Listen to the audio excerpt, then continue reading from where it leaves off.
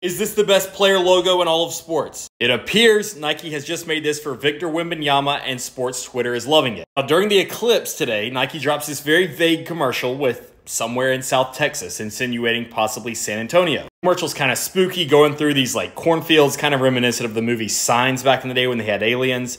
Then the camera like zooms out and reveals that this is what they're talking about. So all signs, no pun intended, are pointing that this is Wemby's new logo. First off, genius marketing to do this during the eclipse when we're all expecting something a little weird to happen. But second off, it's pretty cool they're doing a logo that doesn't involve like the V, W, and the number 1. Like a lot of times we see brands try too hard to put the player's initials and the number and just make, I mean, that logo is so played out. And obviously the alien thing for Wembanyama, I mean, he has otherworldly abilities. He's 7'4", the whole deal. Genius logo. It kind of reminds me of Derrick Rose's Adidas logo back in the day where they took a rose, just made it all over the shoe. I thought that one was really cool. If this is Wemby's logo, I think it's really cool. It's not nearly as clean as the Jumpman, obviously, but should still be pretty cool for marketing. What do you guys think?